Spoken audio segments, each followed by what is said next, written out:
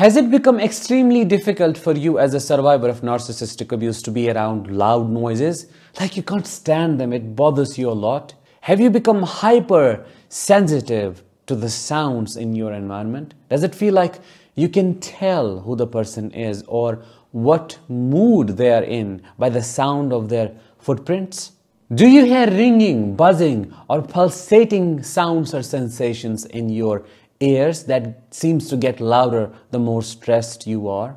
If your answer is a yes to any of these questions, let me tell you one thing very clearly. You are not crazy, and your symptoms may be related to the trauma you have endured in the narcissistic relationship. Let's talk about it more in today's episode. Hi, I am Danish, a narcissistic abuse recovery professional. Thank you so much for tuning in. If you are new to my channel, please make sure to subscribe before we begin, because your subscription to the channel may help in spreading awareness about narcissistic abuse. Today's episode is going to be all about understanding how hypersensitivity to sound is a narcissistic abuse trauma-related symptom and how you could possibly heal it. First of all, let's try to understand and find out the origin of this hypersensitivity to sounds in your surroundings. When you are in a narcissistic relationship, you are overwhelmed all the time. I have explained it so many times that your nervous system is pushed to stay in a survival mode. And that survival mode is constant. It's not like you are in survival mode like for a minute or so and then you are fine, you're relaxed, you're chilling out. That doesn't happen. You stay in this survival mode right from the day they start devaluing you until they discard you, even after, because you might have to co-parent with them, or they may be your parents, or they may be someone you may not be able to leave easily. Words won't be enough for me to express what kind of damage that kind of stress, chronic stress causes, because we're not designed to live in that state.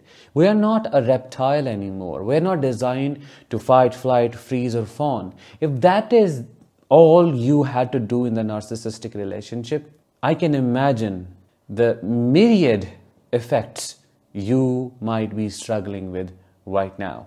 You develop hypersensitivity to sounds the moment your middle ear gets impacted due to the prolonged exposure to chronic stress in a narcissistic relationship.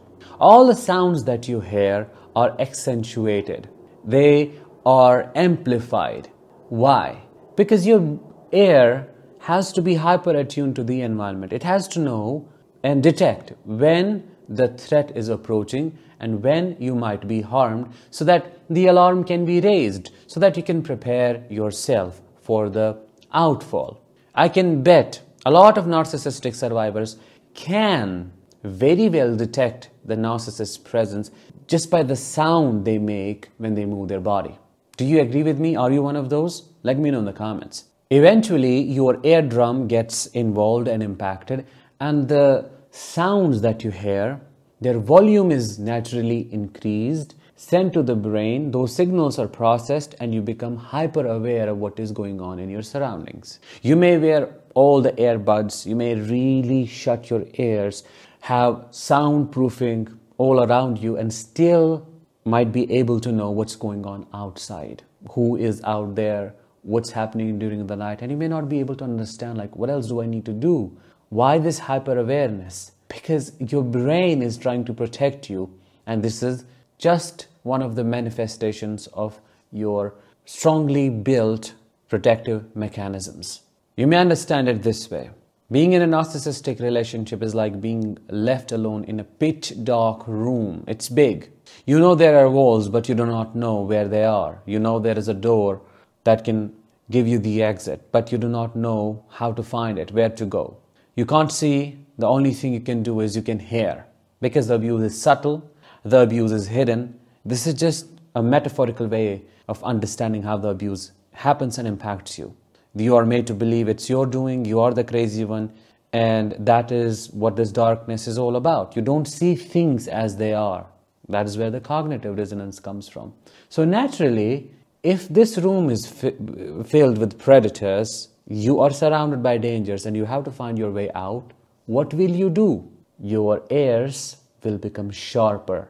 They will listen a lot more. The hypersensitivity of your ears is nothing but a biologically correct response and reaction to the narcissistic environment, because the primal parts of your brain, the lower parts of the brain, perceive it like a jungle, like a forest that is filled with all types of wild animals that could kill you. So you have to be prepared. You have to know what's going on. You have to be able to hyper attune to the sound, to the crackling. Maybe a twig breaks and you're like, oh, what was that? That is the kind of the response that has been activated. Which is to say, you're not crazy, you're not making it up. Your problem with loud noises is not your problem with your ego. It is how you are responding to your environment. Now, let's talk about tinnitus for a second. A study published in October of 2018 proved that chronic stress is one of the primary causes behind this hearing problem. Results showed that about 10 to 60% of chronic tinnitus patients suffer from depressive disorders, and 28 to 45% with clinically relevant anxiety symptoms. What does that tell you? It tells you a lot about what you have been through.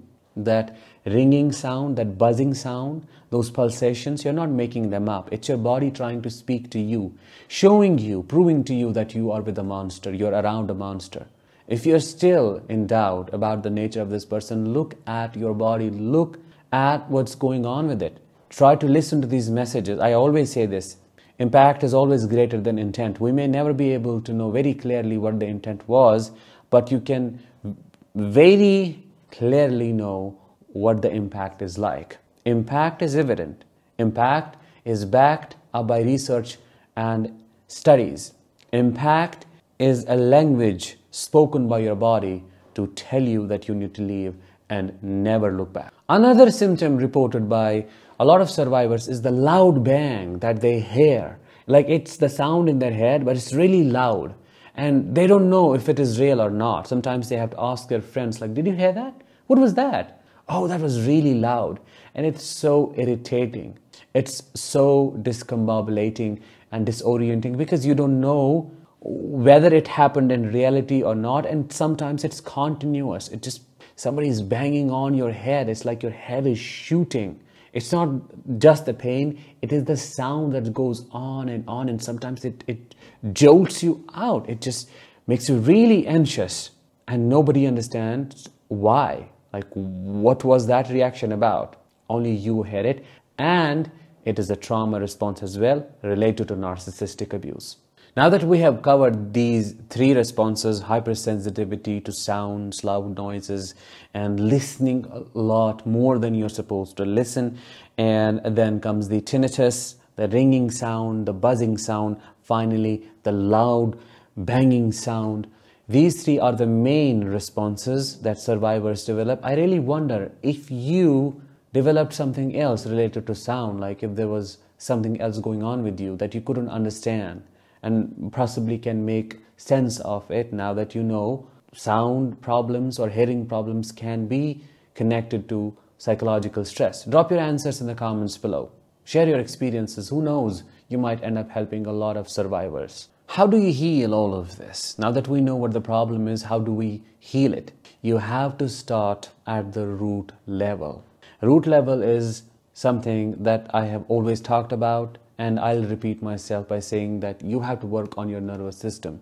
If your nervous system is dysregulated and it's hyper attuned to your environment, and you are in a dysregulated, hypervigilant state most of the time, you are either in hyperarousal like fight, flight mode, or you are in hypoarousal, you are frozen and you're depressed. Of course, all of these responses are going to stay dominant. It's only when you come back to a basic rhythm that is normal, and you activate your parasympathetic nervous system, as I was talking about it earlier, you will see a significant and exponential decrease. Your sensory awareness and sensory perceptions will normalize, and you will not be bothered by these problems as much. That is what I have personally experienced, and that is what I recommend. The second step is, if you are struggling with this problem a lot, find your quiet place. Maybe your car. If you have children, they're loud all the time, you do not know what to do, you need to have a quiet place that is controlled. For example, your own little place for meditation. Maybe your car, as I gave an example earlier. Somewhere where you can control the sounds that you can hear, so that you can just find that calmness and naturally let your nervous system work it out, because it won't have the need to keep searching for different sounds. In other words, make it sound safe and give your ears a rest from all the work they have been doing for years. That way you will be able to help them heal, you will be able to help your brain heal, and overall your body will heal as well. That was it for today's episode. I hope you found it insightful. If you did, let me know in the comments, and check out my Heal After Narcissistic Abuse recovery program. That will help you further in understanding how you can heal all the health related problems. The link is above. You can click the I button, or you can find it in the description. I'll talk to you in the next one. Until then, as always, let the healing begin and continue.